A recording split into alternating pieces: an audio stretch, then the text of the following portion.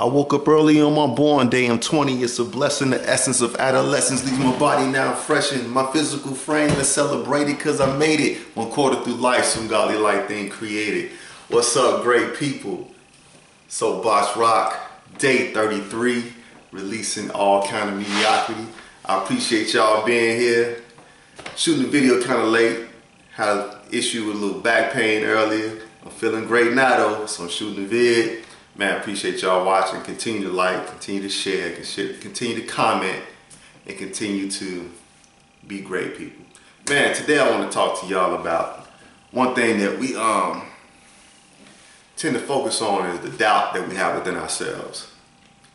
The doubt normally comes because, you know, we see the issues in front of us when we have a goal. We like, man, I really want to do this. I want to achieve this. I want to get this body tight. I want to get this idea out of my head. I want to be able to go to this school and blah, blah, blah. Then we hear all this whispering, this chatter from the outside world that's saying we can't do it. Let me tell you this, people. First thing first, man. You could accomplish anything you want to accomplish. I don't listen to nobody on the outside who does not support what I'm doing. If you don't support me, cool. I'm good with that. Real cool with it. But I support me. Because one thing I recognize that I got the power. I got the power to accomplish anything. As long as I have breath, I have power. And I could do it. As long as I got the mind, I got power. As long as I got my ability to do everything with my hands and everything like that, I got power. And I define power as personal ownership of wealth, energy, and resources. As long as you got power, you can achieve everything you want to achieve. I promise you. But you got to believe in it. You got to believe in your power. Because one thing we do, a lot of times we're in possession of the power, but we don't own the power. It's just like when you go get a house, right? You go to the bank gives you the mortgage, right, for the crib. And you pay the mortgage every month. So they let you possess the home. The bank is completely out of it. You can get all the tax advantages, everything from it, right? Even if you want to rent the crib out eventually. You get all those advantages.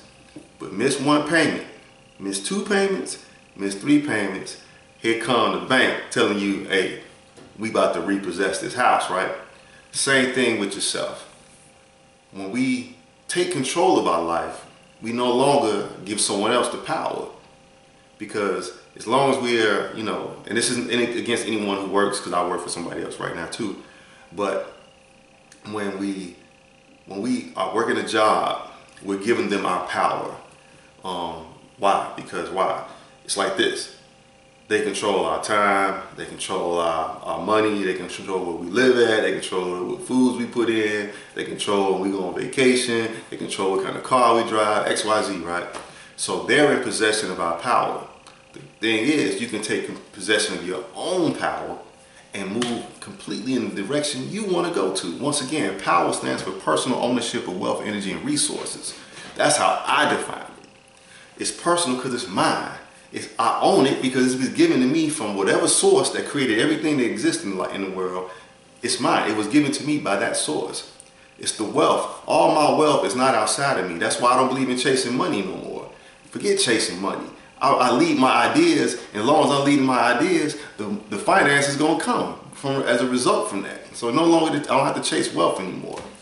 The energy, I always have to muster up the energy because it's my energy. So as long as I'm mustering up my energy, I'm in control of that. And the resources, all the resources I have are mine because I got my mind. I got all the capabilities of my hands and every aspect of my body. I'm healthy. I try to help as many people as I can, and I build great relationships with other people because I have a great relationship with myself. So therefore, that's how I multiply and I increase my power like that. So don't doubt yourself, people. Man, release those people that's talking negative about you. And if they talking negative, man, so what? This is your life. You don't need nobody else to validate you other than you. And the people who support you, that's who you need validation from. Anyone else, they're completely irrelevant. Yo, this is Soapbox Rhaq, day 33, releasing mediocrity. I love y'all. Continue to like, continue to subscribe, continue to share, continue to comment. I'm gonna be back tomorrow on day 34, and we're gonna make it crack. Soapbox Rhaq, I'm out. Deuces.